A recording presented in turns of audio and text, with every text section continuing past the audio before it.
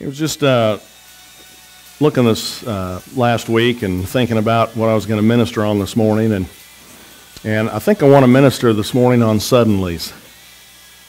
I was looking at, I was thinking about the religious group in Jesus' day, and what was amazing to me was that as much as they studied the Word, as much as they studied the Scriptures, there's not a book you can't read that would have indicated to them that they were in error.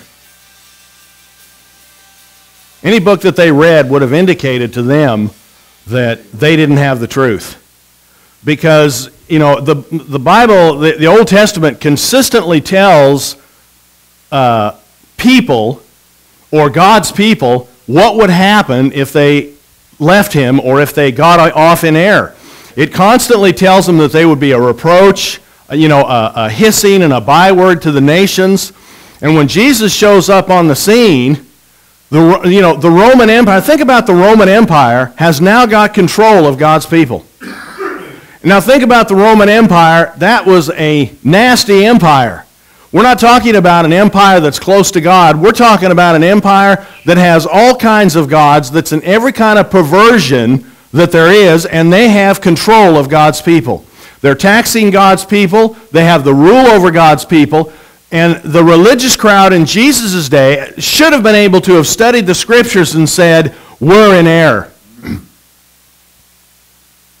We are in big error because we are in such bondage. Everything that the Old Testament says is going to happen to us if we leave God, if we don't pay attention to God, if we don't love God, everything has happened to us that what we're reading has happened. It's come to pass. And so Jesus comes along and begins to expose that, and immediately they begin to reject what He says. Now, something we learned, or something that came to me in Bible study the other night, and it's probably something most everybody knows, but it was just a little bit of a slant, a little bit of a different thing that I had never really thought of before. Even though I know what the word deception means, I know deception means that you think you're right when you're really wrong. But one of the things that I always thought about the devil was that he knew he was wrong, he just wanted to prove himself to God. And the thing that finally dawned on me was the devil thinks he's right. He thinks he's more right than God is. And that's where the conflict comes in. And really, if you read what he says, I will ascend to the Most High, and I will do this, and I will do that, that obviously shows that he thinks he's right. But I always thought the devil, deep in his heart thought, I'm really wrong. It's just that I don't like God so much that I'm going to fight against him. I'm going to fight my wrong against his right. And it's not that way. It's the devil thinks he's right. The devil thinks it's right for him to punish us for sin. He thinks that's more right than God's way.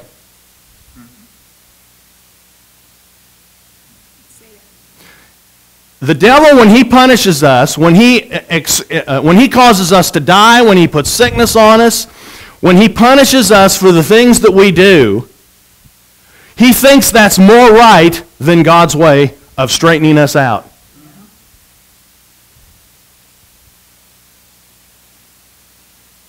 And so that's one of the reasons we have such a tough time speaking to religious people, is because you're dealing with people that think they're right.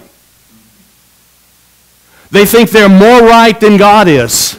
Now, they're never going to say that, but if you start reading and start quoting the Scriptures to them and quoting the Bible to them, they'll either get angry, they'll look down in their lap, they'll start mocking, they'll start making accusation, because they have nothing with which to stand on, and you're shaking what they think is their rightness with the Word of God.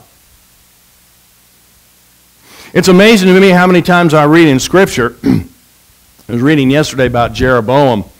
He was the first king of Israel after the split. You know when the split happened? After Solomon died. And Judah went with Rehoboam, and the other 11 tribes went with Jeroboam. There's a lot of Boams in the Bible. And, Jeroboam he got a word from God, said, you're going to be king over Israel, from a prophet. I want you to think about this. Got a word, said he was... Now, look, we're not talking about, a word that says, I love you, my child, sing to me, or, you've had fiery darts thrown at you, and the Lord's going to quench those fires. We're talking about being a king of Israel now, Jack. We're talking about 11 tribes. You get a word from, this is a real prophet, and you get a word, and he says, you're going to be the king over Israel. That's a real word, isn't it? And we're talking about this happened in his lifetime. You know how a lot of the words we get we're still waiting for and will probably die and they'll never happen? This happened in his lifetime. And so the prophet comes and Jeroboam decides to build an altar and make these false gods because he's worried about the people going back to Rehoboam. He says, if I don't keep the people here, if I don't make something for them to worship here, they're going to go to Jerusalem, and they're eventually going to go back to Rehoboam, and I'm going to lose the kingdom. So we've already seen that he doesn't trust God because God said he was going to be king. And he's already losing trust in what God has told him. But he builds this altar, and this prophet comes and speaks over the altar and says, that, a child by Hosea will be his name. He'll sacrifice and burn bones on this, and he'll sacrifice the priests of the high places. And Jeroboam stretched out his hand and said, arrest that guy. And it says his hand withered, and he couldn't pull his hand back in. So what's he do? He says to the prophet, he says, pray to the Lord your God for me, that my hand might be restored. And so the prophet prays for him. His hand is restored. The altar splits. The ashes pour out. Now, wouldn't you think if that happened to you, you'd say, I need to follow this God. But see, they don't because they think they're right. And he goes right on with his false gods and right on with his false worship and making priests out of every class of people. He goes right on doing it. And there's stories like that all throughout the Bible, where God comes down and proves himself, but people think because we're so under the influence of the devil, we always think we're more right than God.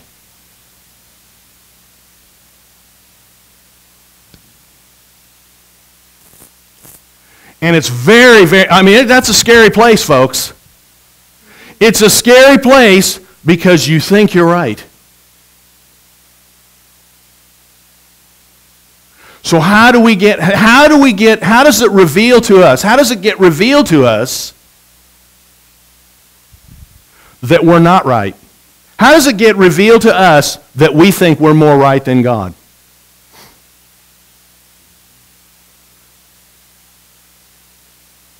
Through the Word, through the Bible, but it's also a desperation of wanting to be right with God. A desperation of wanting, it has to do with a confession. God, we know we're doing things that we think are right, that aren't. We should be able to read the Bible right now. Churches should be able to read the New Testament right now and read the type of people that we're supposed to be, and they should be able to say, we're in error. This is not happening. We are in error. But you know what the problem is? They think they're more right than God.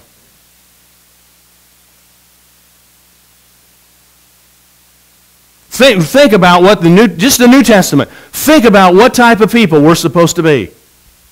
We're supposed to have gifts flowing. We're supposed to have salvation being growing in our lives. And of course, we know what salvation is. It's in this life, not in the next life. We should be being changed from glory to glory into Him. There's just one scripture after another, after another, after another that tells us what type of people we should be. And we should be able to read that as church people and say, we're wrong somewhere. We, in this church, should be able to read the Bible and say, this is not happening in our lives. We should be healthier, living longer.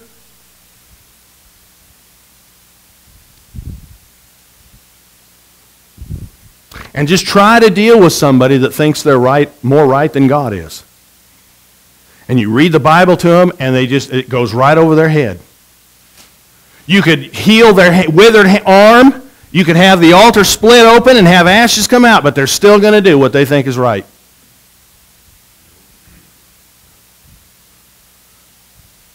I mean, just think about the children of Israel. Water from the rock, fire by day, or fire by night, a pillar of fire by night, a pillar of cloud by day. Shoes don't wear out, and yet they still think they're more right than God is.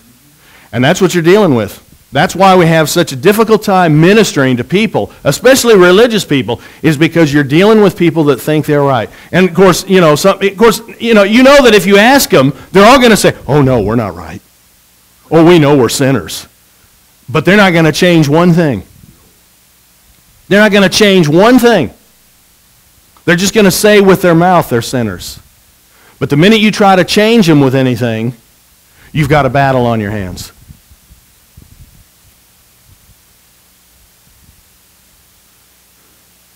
And so why did I say all of that?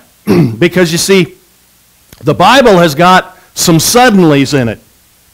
Did you know that? It has some suddenlies. Turn with me to Malachi.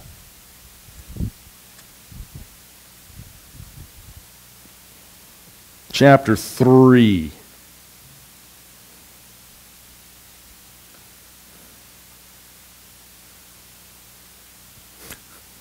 I'll get there eventually.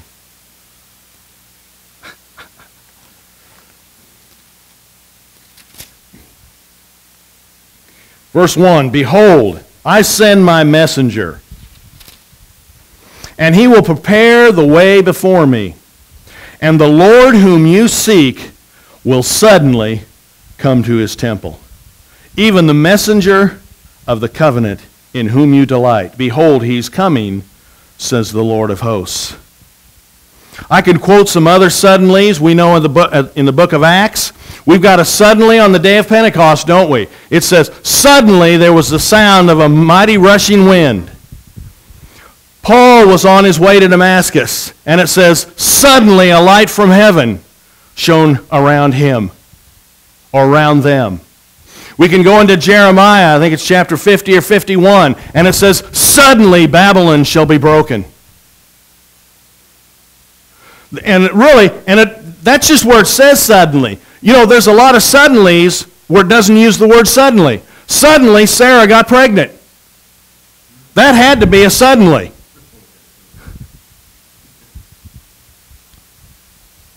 And I have found that that's the way God works. But he's only going to work that way in people that are becoming more and more desperate to be right with God. And that's something that I'm looking for in this church, is a suddenly. You know, we've come to a place, and I think I can probably speak, I'm hoping that I'm speaking to most everybody here, is that there's a dissatisfaction that lives inside of you as to where we're at right now. There's like a dissatisfaction, like you're carrying around, and you really can't put your finger on it. Yeah, there's a dissatisfaction on where you are personally with God, but there's also a dissatisfaction where the church is. There's a dissatisfaction that you see what's going on in the world around you, in the church world around you, and you don't know what to do about it. And so it can also be, it can be kind of I don't know how to describe it, a frustrating anger, gnawing, nagging, almost like sometimes you just want to run away and leave that feeling. You wish you could take it out of your heart and set it on the shelf and go somewhere and get a rest once in a while.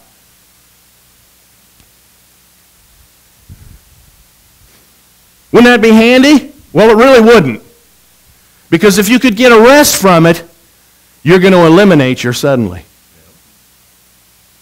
And that's one of the problems that we run into many times that we run into as the church, is that we start to try to make God's word work, and when we do that, we eliminate the suddenly.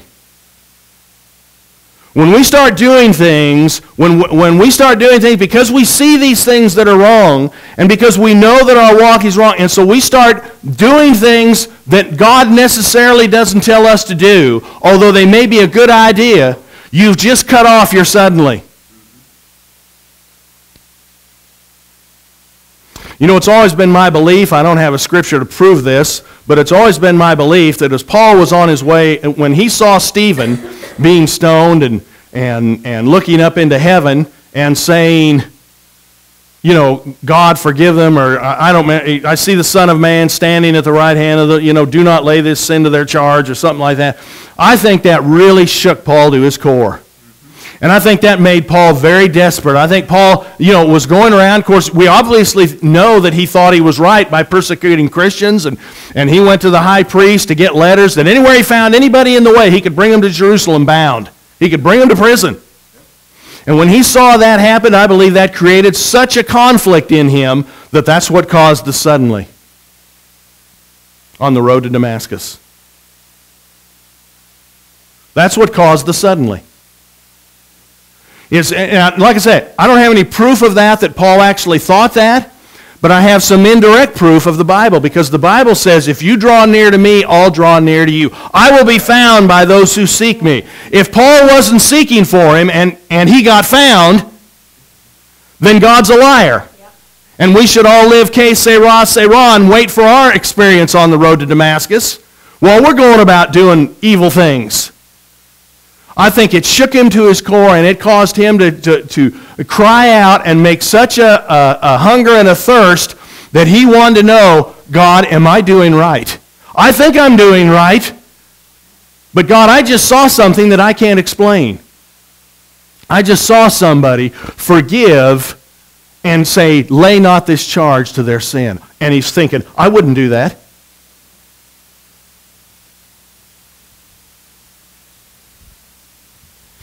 And it opened the door to a suddenly for Paul. They're waiting up there in the upper room. And we get the idea that, you know, I don't know what we get the idea. You know, they're up there maybe singing songs or discussing things. I believe that each day that goes by, they're becoming more and more desperate. The ones that are left. A lot of them left. You know what I mean? I mean, they left, there was 500 to start with, and I think there was 120 on the day of Pentecost, so 380 of them left. But I believe they started becoming more and more desperate. Now, had they left before that day and said, well, we can't just sit here and continue in this room in prayer. You know, we need to go out and do something. Things are happening. You know, the people, you know, if we wait much longer than this, these people are going to forget about Jesus, and we're going to lose the edge that we have right now. Let's get out there and preach anyway. They'd have never had their suddenly. Now, I'm not advocating sitting around waiting for a suddenly. Okay? I'm not advocating that we just come here and have our church services and just go, okay, you know, every time, have the same thing all the time until finally a suddenly appears. No, I believe that the catalyst for a suddenly is that people become more and more desperate. And the devil will use that desperation to try to get you to do something before you're suddenly. We just read here in Malachi. Notice what it said. It said, the Lord in whom you're waiting for, or the Lord in whom you delight. See, there was a group of people that was waiting for Jesus. We don't hardly see that in Scripture because we looked at the religious crowd and because they rejected him, but there was another crowd that was desperately waiting for Jesus, and that's what brought on the suddenly. He appears at his temple. And so what God has to do is, and this is going to be tough on us, folks, it's going to be tough, is God wants to raise up a people that will continue to get more and more desperate until he can bring a suddenly upon them. And suddenly he'll show up here. And suddenly whatever it is that we've been waiting for will appear. Because you notice every time there's a suddenly, a great change takes place. It wasn't just the sound of a mighty rushing wind. Those people got changed. Paul got changed. When Jesus showed up, people got changed. When Babylon falls, people get changed. And so I'm not advocating just sitting around waiting for a suddenly, and there has to be inside of us an urgency a desperation, a hunger, and a thirst that has to continually increase until a suddenly can come. Something that, how many of you watched last night? It's something that, one of the things that he was talking about prophets, and he said one of the things about prophets is that things bother prophets that don't bother regular people. And you see, I know where he's coming from with that, and that may be true, but it's wrong. Because anybody who claims to be a Christian should be bothered by everything that a prophet is bothered by. It should bother every Christian of the unfaithfulness of church people. That should bother everybody, not just a prophet. It should bother everybody. If you've got do you think the Holy Spirit's bothered by that? Then if you've got the Holy Spirit, if you've got the Spirit of Christ, shouldn't you be bothered? So I could see religious people not being bothered by that. Now that I understand. But anybody who claims to be a born-again, Spirit-filled Christian should be bothered. And when he said bothered, he said, the prophets think it's a disaster. It's a disaster if people are unfaithful. It should be that way for everybody who claims to be a Christian. You should walk around with the attitude of, we are in a disaster. If it doesn't bother you that the church is unfaithful and you can walk out of here and just live your life and it doesn't bother you, then you got problems. You're not going to have a suddenly. It should bother you. The things that bother God should bother you. And the things that don't bother God shouldn't bother you. What's God bothered by?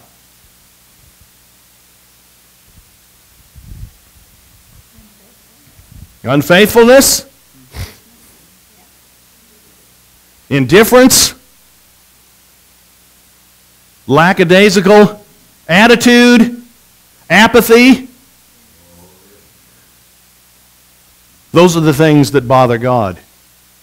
And if you're able to live your day and if you're able to live your week and you never think about the church as a whole, I'm not talking about just our church, you never think of the church as a whole, you don't understand what's going on, you don't know the sign of the times, we're going to have a tough time getting a suddenly here. Because we should become more, it should be eating at you more and more. Until finally, and see, this is what most people do, is when it eats on them, is they go out and they leave the room before the mighty rushing wind. Because that's what because the devil uses that to try to drive you to go do something before God can create a suddenly. And that's why we don't have suddenlies in the church. That's why we haven't had one. Is because most people go out and start doing something instead of waiting for God to suddenly show up. And again, I'm not advocating being lazy in sitting around being suddenly, waiting for a suddenly. I'm talking about this feeling that we carry about inside of us should eat at us more and more.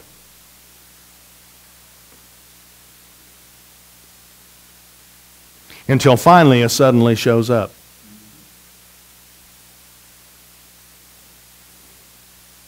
And you see, that's the problem with the religious crowd. There's nothing eating them except how quick we can get out of church. That's what's eating them, is will we get out at noon. So I don't expect in most churches to be a suddenly. And it's going to be even difficult in most word churches to get a suddenly because they won't wait long enough. They feel as though we have to go out and save the world. And I got news for you. Most of the world has already heard the message that we have right now.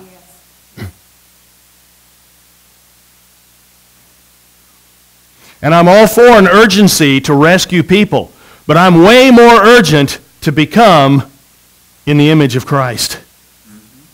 Because that's the witness that the world is waiting for. That's the suddenly that I'm waiting for. Is for Jesus to show up here in his temple and something's going to happen that's going to change us. And now, again, I'm not sitting, I got to say this, I'm not saying just to sit around and wait for a suddenly. I'm saying there should be more and more of a desperation. We should be able to see a desperation more and more in our prayers here than what we had at the beginning. Sometimes I hear it in people's voices as they struggle to find words. And I like that because when I'm listening to people struggle for words, I'm listening to them. I'm putting this into play that one of these days they're going to get a suddenly. And there should be more and more of a desperation as we pray. And when I say desperation, I'm not talking about saying words of desperation. I'm talking about a heartfelt desperation. We can say, oh God, we're desperate for you, and make those words, but is it inside of your heart? Are you carrying this around with you like, as I described, are you carrying around this dissatisfaction? I'm not talking about, I'm carrying around dissatisfaction. I got hurt when I was young. And that's not what I'm talking about. I'm not talking about carrying around your hurts or your wounds or your fears, your anxiety. I'm talking about carrying about a dissatisfaction that we're not the people that we should be. If the Pharisees, if the religious crowd of Jesus' day had that satisfaction, they would have had a remarkable change when Jesus came to his temple. But they didn't have a dissatisfaction inside of them. They loved the money, they loved the prestige, they loved to be called rabbi. They were satisfied with where they were at. And they thought they were more right than God.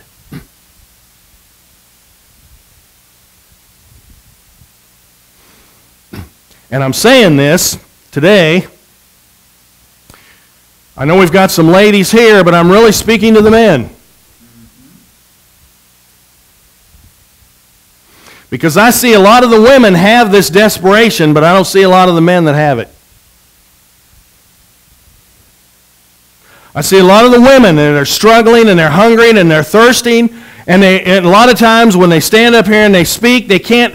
I watch them try to put into words what it is they're trying to say, and you can discern and feel the desperation of their heart.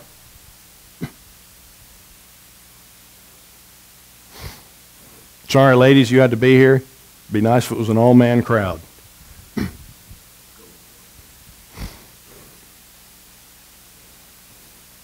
But I need some men to get desperate. God needs some men to get desperate, to be changed into his image, to lay aside all the stuff that so easily ensnares us and holds us back, and to start getting desperate to be changed into his image. To not be satisfied with where you're at. I mean, it can go for the ladies too. I'm not including them. I'm just saying that a lot of times I see the women taking the forefront in prayer, in music, and a lot of times in teaching, and the men are kind of being held, come along, guys. And I want to see some guys start taking some forcefulness there. And when I say forcefulness, I'm not talking about getting loud when you pray.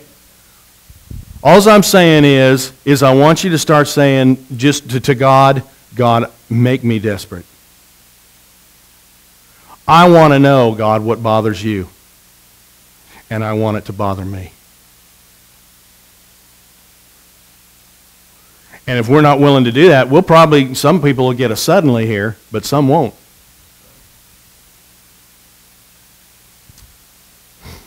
And when this suddenly comes, it's going to be such a radical alteration in people's lives that those of you that don't get the suddenly may not want to be around it too much. And it may cause some real problems in relationships. Do you know what I mean by that?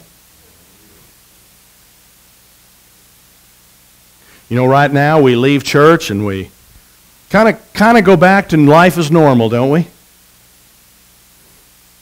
We go out and we eat and Start talking about worldly things. What if a suddenly happens here and all that goes, and for most of us or part of us, all of that goes out the window. But you're still left with wanting to walk out of here and lead a regular, kind of a normal life. That's going to cause quite a division and conflict, isn't it?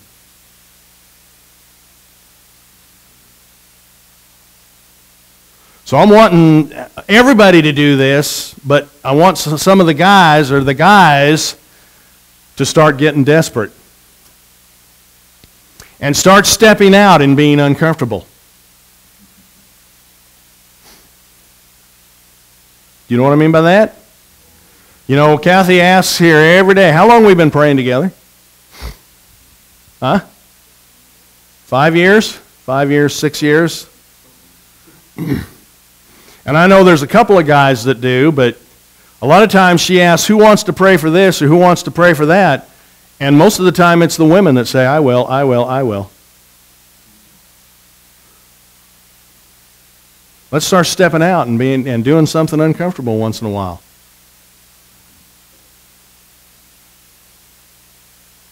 Well, it's time to move forward. I mean, I hate to be so blunt and so pointed, but we want a suddenly here. And I think it's going to take everybody to get a suddenly. I mean, I don't think there were people in the upper room. I don't think all the women were desperate and all the guys were just kind of being pulled along. In fact, when they come out, who's doing the speaking? The guys.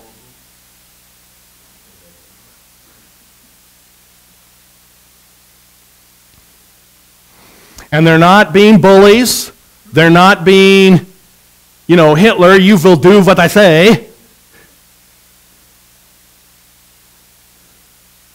They're coming out with a heart change, and they're coming out, when I say with a heart change, in other words, everything they're doing is trying to draw people to Jesus. Not just to be the boss, or like you said, the head of the house. I'm the head of the house. You will do what I say. No, it's you're only the head of the house if you are the tail of Jesus. Let me put it that way. Then you're the head of the house. If you're not the tail of Jesus, if you're not underneath Him, fully submitted unto Him, then you ain't the head of the house. You may have that title, but you don't have the function. You see what I mean? Yeah, or the anointing. And that's what it takes, is the anointing. And anointing comes to desperate people. Anointing comes to people who are hungering and thirsting to be righteous, to be like Jesus.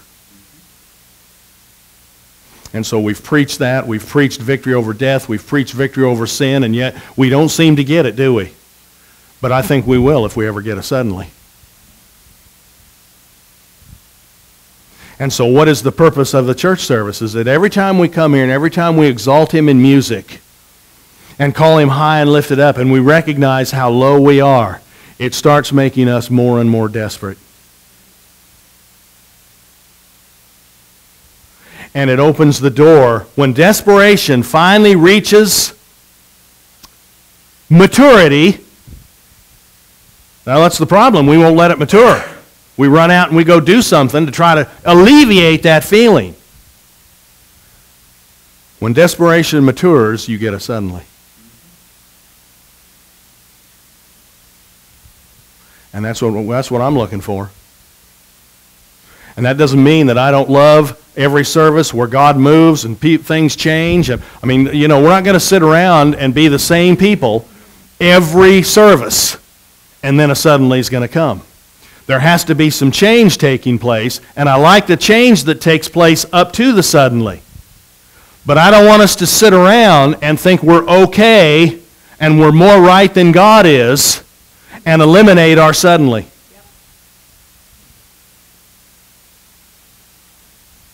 That, well, I went to church, I sang the songs, I agreed with the message, I've kind of cleaned my life up a little bit, I'm okay. The more we do that, the more less okay you should feel. Did you know that? Do you know that? Do you realize the closer you get to God and the more you get cleaned up and the more you realize what this Bible says, the more undone you realize you are and the more desperate it should make you become.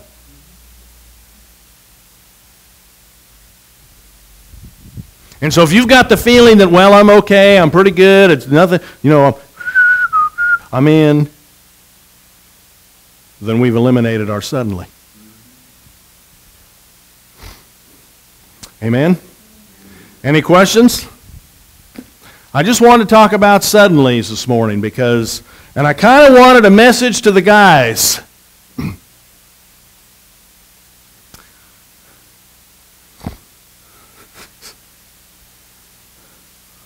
And I want just the guys to get desperate. Not to start screaming prayers or try to act like or say desperate words. Do you know what I mean? Mouth service, lip service. Draw near him with your mouth and honor him with your lips, but your heart is far from him. I just want you to get desperate to be changed and to be bothered by what bothers God. Do you know what bothers God? Is when his people don't change. Did you know that? That really bothers God. There are certain things that bother God, and this is, the illustration was used. It's the difference between King Saul and King David. King Saul, all he did was keep some sheep to be sacrificed. David sent somebody into battle to get killed, slept with his wife, got her pregnant, then sent her husband to get killed. Tried to figure a way to get his husband to sleep with her so he could cover it up. And when the husband wouldn't do it, he sent him into battle to be killed, then took his wife as his wife. Took Uriah's wife as David's wife. Now, which one would you think God would be more bothered by?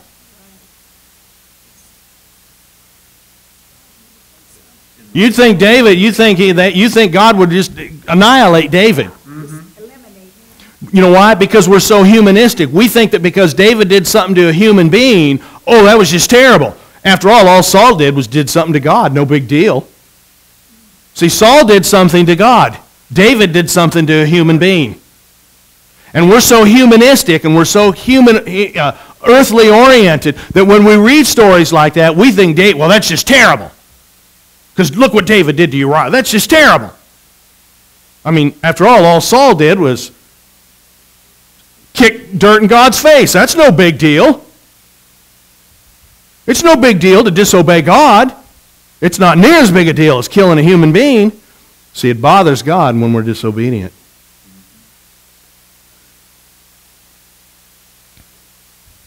I remember one time I preached about David, and I said,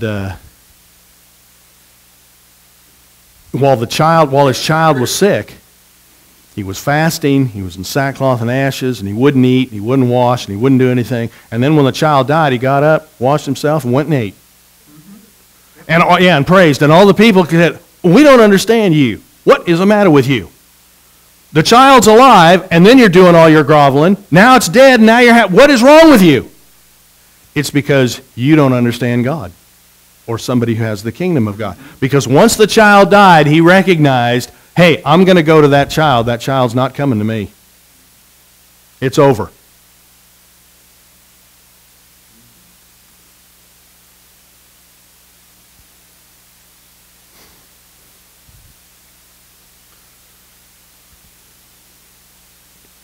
Amen? So we need to be bothered by you need to find out what God is bothered by.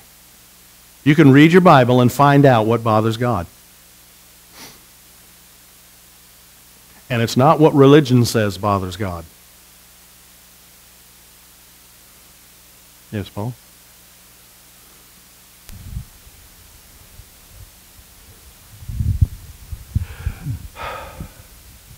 I'm not absolutely sure how to say this. But for me, it's the thing that as a guy, as a man, we have always given away what God rightfully gave to us. And that is, he put us in a place where we were to share with our mate the house, the place, but he meant for us to be the leader of the faith in our family. Mm-hmm. He means for us guys to be the same here. The leaders of the faith within this group, Mm-hmm. within our family. It's like the other day when we were reading Proverbs and I said, who are our children? All of these are our children. All of us are our children. There's no separation. And I'm in total agreement with you that we need to speak. And for me, it's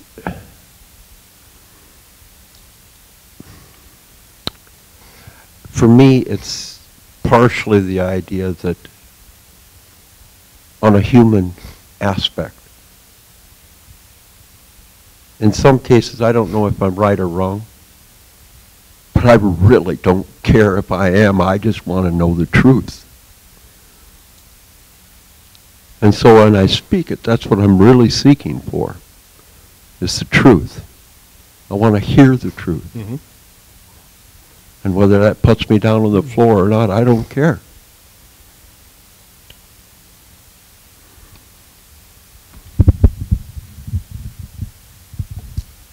Yeah, he called the men to lead. But he called the men to submit first. Called the men to submit first. And we have to define what is leadership.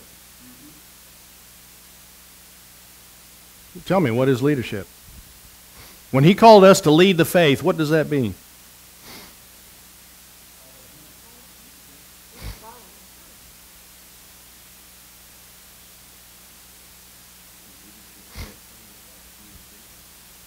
See, leadership, I don't know how to describe this. Well, Jesus kind of described it. He said, those who want to be great in the kingdom should be the least. And he said, you know how the Gentiles love to lord it over them that they have the rule over. He says, it shall not be so among you.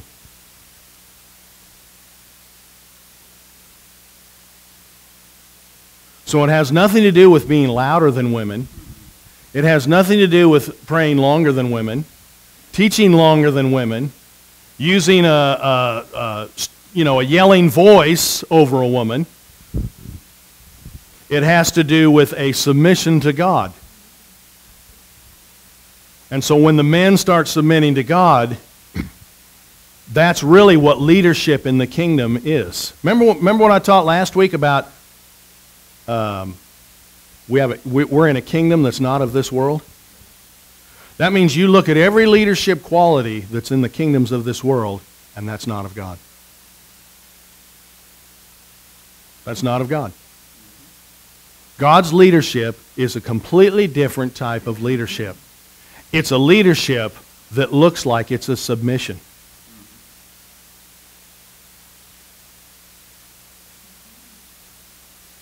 That's what it is. If the leadership in the kingdoms of this world, you look like a leader, you act like one, you tell people what to do, then you have to know that in the kingdom of God, it's just the opposite. It's somebody who is submitted to God that sees that submission and recognizes, I want to follow that submission. It's not, I want to follow that guy that's bossing me around. I want to follow that submission. So when I see the guys start submitting to the kingdom of God and start submitting to the anointing and submitting to what God likes, then they'll start to move into a leadership position. But as long as they don't have a desperation to want to submit unto God and say, and be desperate for change and desperate for truth. See, I always care whether I'm in right or not, because if I'm wrong, I'm taking people down the wrong path. So I'm not going to speak a thing, and that's what really throws me and Kathy a lot of times is because we don't know if we're right or wrong, we won't do anything for fear that we'll wreck somebody's life. Because all you have to do is speak one word or do one thing, and you can wreck a lot of people's lives. And we've all done it, but you have to be very, very careful, because if you say the wrong thing, if you do the wrong thing, that's going to stick in people's minds for the rest of their lives. You know what I mean? Especially if it's something that you claim to do for God. And so when I get these teachings, I stand up here in fear and trembling, thinking, God, you just don't know. You just don't know the war that goes on inside of my head all week long. That's why I say I'd like to be able to take that out and set it on a shelf somewhere and go on vacation for a while. The problem is if we could do that, we'd do it all the time, and we'd never get desperate, and we'd never get a suddenly. So if you want to be a leader, then you have to be submitted to God. That'll be between you and God. See, leadership is never defined by what people tell you, whether you are or whether you aren't. Leadership is defined by your submission to God. And the more you submit to God, the more of a leader you are. Without a title. Without being told you're a leader, without being told anything, it's the more submitted you are to God, the more leader you are. Because people will recognize your submission and say, I want to follow that. Yeah, that's what Jesus did. They'll recognize your submission and they'll say, that's what I want to follow.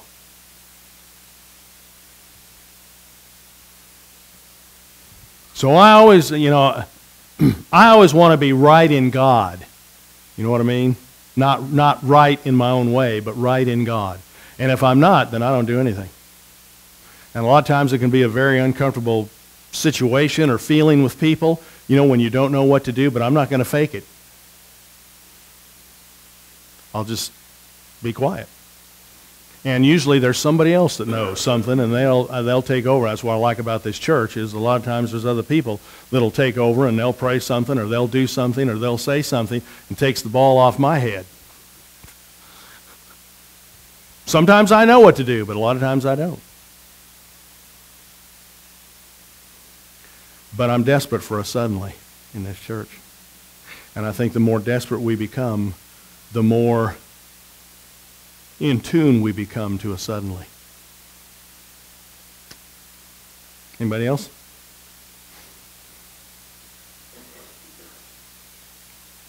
Yeah.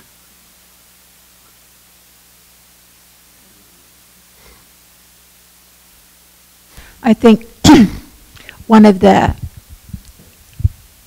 kind of what I'd call a rude awakening is that we get pretty comfortable with new things and knowing that we're going to be changed. I mean, some of us don't change nearly as fast as we think we should be, like you say. But we're dissatisfied because we're not getting as much as we want, but we know that we're changing.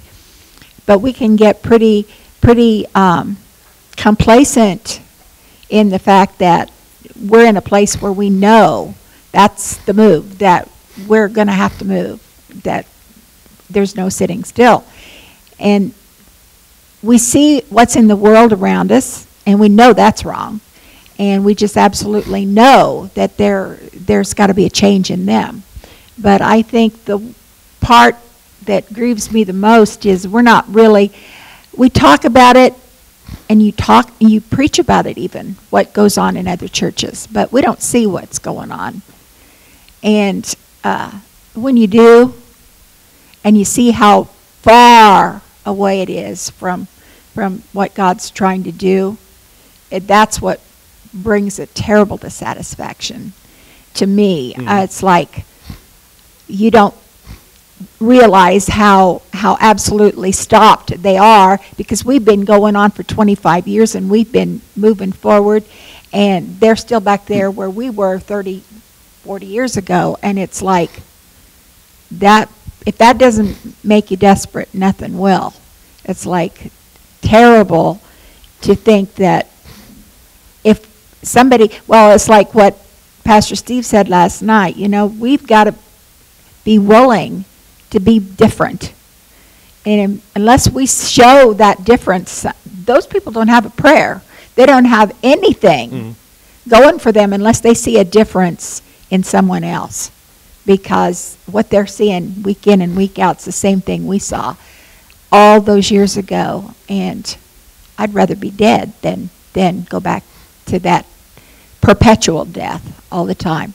That's what brings us a dissatisfaction to me, because I want to see movement. I want to see Holy Spirit moving. And I don't think they even know that there is any life out there. They just see that's all there is. And, you know, they'll even admit that what's going on in the world is terrible, Mm-hmm. but they don't see that what's going on in them is because they think they're right. Well, let me, you know, there's also some bad suddenlies in the Bible. Did you know that?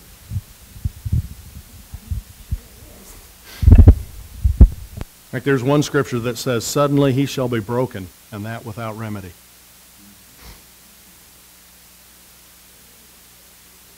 Yeah, suddenly destruction. Yeah, in fact, that says that in the New Testament. When they say peace and safety, then suddenly destruction comes upon them. So there's some bad suddenlies too. And so that's something we need to be aware of.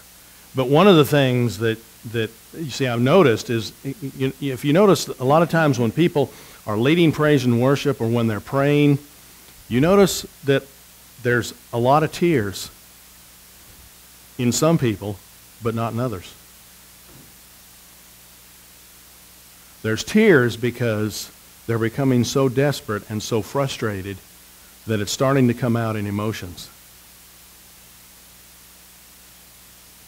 And if we're able to just come here and make prayers after service or anything, and yet not have any emotions, have any emotional outbursts come, I'm not saying every week. I'm just saying that once in a while, if you're really being touched by God in your prayer, man or woman, there should be some emotion attached to it. And when there's not, it shows me there's no desperation. You know, I see people struggling for words. You know, I see people frustrated, trying to figure out, you know, it's almost like they're trying to, you know, how can we make this work? And yet some people are always cool, the guys, cool and got it all together. And I'm not saying fake emotion or fake tears or anything else. I'm just saying get desperate for God. And you'll start understanding what it is to be, when you pray, to have desperation, but also once in a while, God will touch you in your emotions. I mean, when they came in and they told me, I came in here this morning and they told me about Hunter and how he got prayed for, immediately tears welled up in my eyes. And he doesn't even go here. He doesn't even go here. And yet I got touched by what they said to me. My emotions got touched. Why? Because I know God loves that. Because God loves that. And I was thinking of how he thought and what he felt like to see somebody that young, a young man that's that handsome, that's in that situation right there. I mean, come on, man. If you're not touched by that, you're not desperate. You're not understanding where I'm coming from this morning if you're not touched by that. Or Kayla, or anybody, you know, or people that get touched in our church when they go down there.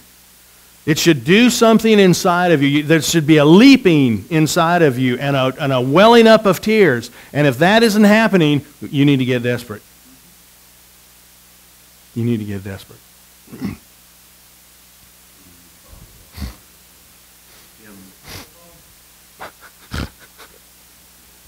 The microphone, please. You talk about Hunter, and there was a desperation there apparently too. Uh-huh. For him to take off from here where he had other responsibilities and go drive to Kansas City. Now that's not just a little short skip and a hop. Yeah. He was desperate. He got what he went after. And then for him to, when they said, what was it, you're going to run or something like that? It's time for you to run, and he started running in place like this. Yeah, I know, but I'm 58 years old, so. And I'm a little overweight too. So give me a break, would you?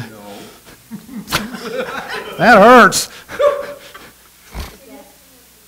Yeah. And see, and so that's why it touched me, because I know Hunter's pretty reserved. You know, and so for him to go down there and be obedient like that, that's leadership. Is you submit to something that looks foolish. See what I mean? And that's the beginning of leadership, is a submission. And so if you're not touched by that, if people can tell you that and you think, oh, that's really nice, or you're still thinking about your day or this or that, then see, you don't know where I'm coming from with this. You're not carrying that desperation inside of you. And we need that to get a suddenly, because we need a suddenly here.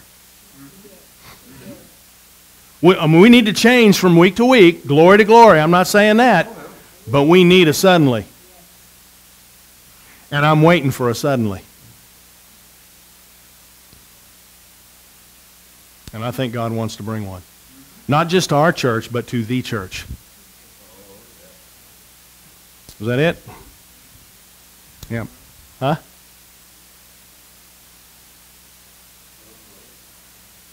Oh. I thought he called my name. We should call it Mick. I didn't see the whole service last night, but what I did see was Hunter and Kayla. Yeah. I mean, I got up there just before that, and when Pastor Steve said the guy in the white shirt, I didn't know if Hunter was even still there or not, because I thought maybe he might have went home the night before after church. When he said something about the guy in the white shirt, I thought, man, that's going to be Hunter. And then he said, have you got somebody with you? Bring her too. And see, I couldn't see who he was talking about until they come up there.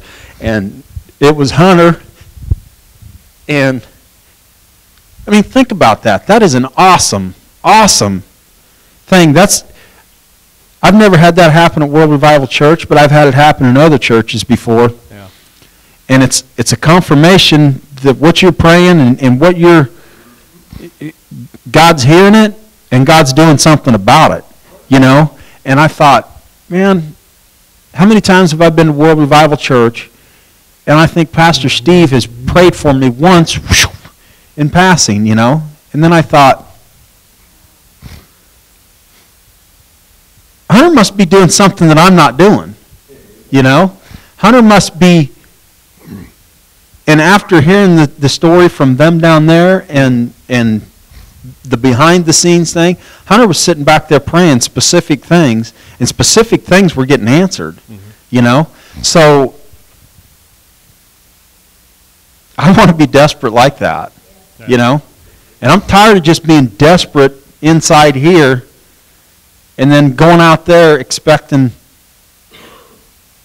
that it's just going to happen. Well, it's not, you know? What's happening out there is the normal everyday routine and struggles in life. And what I'm wanting is what I can experience in here. Yeah. And something's going to have to change, and it's going to have to be me, because the world is not going to change, and my job is not going to change. Well, my job may be changing, but the people in my job and the people that I deal with are not going to change, so I can have an experience with God. Yeah. I'm going to have to do what it takes.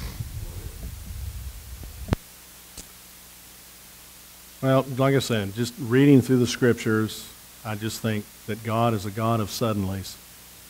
And I think that it's only to a desperate people that he's going to do that to.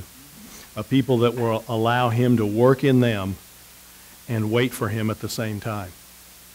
With the key word being allow them to work in them. Because you can't just sit there and go to church every Sunday and wait and hope something drops on you and now everything's hunky-dory. There's always going to be a continual change, but there should be an increase in the desperation of what we're to become. And when that reaches maturity, I think there'll be a suddenly. Amen? Father, we just once again, we thank you for your word this morning. And Lord, we just ask you to seal it up in our hearts. God, we know that you want a people, a peculiar people, a special treasure that is set aside for your use only. God, we see that in the Scriptures. We see what kind of people we're supposed to be, and we see what we are, and there's a great gulf between the two. And so, God, we want to be desperate. We want to be made desperate. And so, God, come into our lives, make us to do your precepts and your commandments, make us to hunger and thirst after you, so that we don't fill ourselves up with other things so we're not hungry for you. And God, I just thank you, Lord, that you seal us up in our hearts, that we do not forget what it is that was spoken here, and that, God, as we recognize that feeling that we carry inside of us, this gnawing, this nagging, this dissatisfaction, that God, as Paul said, he wanted to be further clothed. As we carry about this dissatisfaction, as it becomes worse and worse, that God, we will remember and we will recognize that we are coming closer to a suddenly. But God, make that feeling, make that desperation grow inside of us. Cause that dissatisfaction to grow inside of us. Because your word says that the satisfied soul loathes the honeycomb, but to the hungry soul every bitter thing is sweet. And so, God, we need a suddenly here in this church. And so, God, we just thank you that we will continue to cry out. We will continue to stick with you, continue to carry about this dissatisfaction, and allow it to continue to grow and to mature, God, until finally we cry out or we reach a place to where suddenly you can come to your temple. And Father, we just thank you, God. We just thank you, Lord. Amen.